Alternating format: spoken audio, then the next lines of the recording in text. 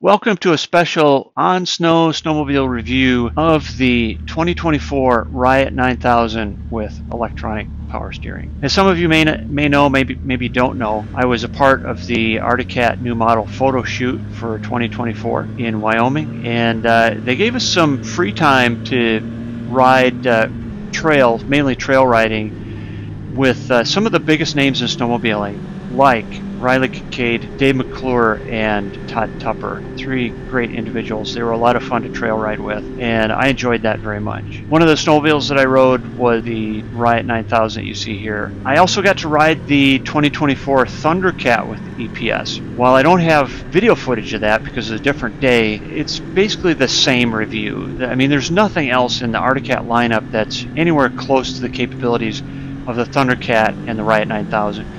And for that reason, I think they stand alone at what I would consider the top of the food chain. That engine is just such a sweetheart. What a great engine. What surprises me about this engine is how smooth it is.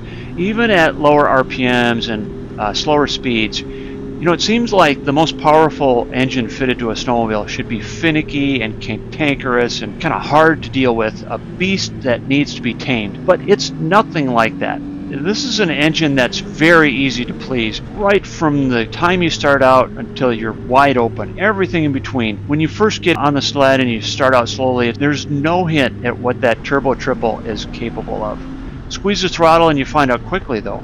The arm stretching acceleration is impressive, and you better have a good grip of the handlebars or the sled will launch without you. The Arctic Cat Procross chassis is probably the best platform for such a big engine, and it handles the weight and power extremely well. Ride quality on either the Thundercat or the Riot 9000 is actually quite good. With the electronic power steering though, it makes it, that steering is very intuitive. Once you start moving, you forget all about steering. There's no effort involved. It's so easy, it just happens. Once you start moving, you forget all about steering. It's where your brain goes. The snowmobile goes where your brain wants to go. In my opinion, the Riot 9000 is a trail sled that offers much better traction than the Thundercat, either on hard pack or loose snow trail conditions. Because of the added track length, you get much better traction, but you also sacrifice a little bit in the corners. So the Thundercat will go around a corner without too much trouble. The Riot 9000, you have to think ahead a little bit. In my opinion, the Riot 9000 is better for wider, straighter trails and lakes. Things where you don't have to turn quite as sharp, you don't have to corner quite as abruptly. You know, you can plan ahead a little bit. The Thundercat is going to be better on narrower, twisty trails, the fewer wide open stretches, and the longer track of the Riot is better on the straightaways. One concern I have about either sled, these are heavy machines, and they don't corner as well as their smaller engine siblings. The electronic power steering makes you think you can corner as good, if not better, but it's easy to overestimate the bite of the skis, especially on the Riot, and there is noticeable understeer.